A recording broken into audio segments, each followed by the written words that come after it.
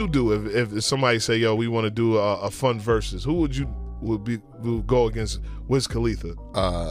Wayne. I think that would be fun. Woo! Yeah, because Wayne's a really dope performer. So it's like with him and you too. Yeah, I know, but like me and him going back and forth, like performing bangers, that should be hard. And we both smoke hella weed.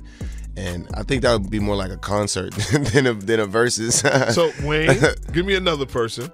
It's Bryce Davis on the check-in. We got Wiz Khalifa with DJ SuperStarJay on Shade 45. And SuperStarJay asked Wiz, who he want to do a versus with. And he said, well, specifically a fun versus. And he says Lil Wayne, which, makes sense considering that, he's an energetic performer. I had seen him back during the Wayne versus Drake tour. He definitely can perform, whatever the case may be. But if I had to give him a versus, some reason I think he would do a good versus with Tyga. Now, hear me out. I'm not saying that, Tyga's equivalent to Wiz, because, I think Wiz got a way better catalog than Tyga. But Tyga got like a similar voice cadence. He's like the West Coast version of that, per se.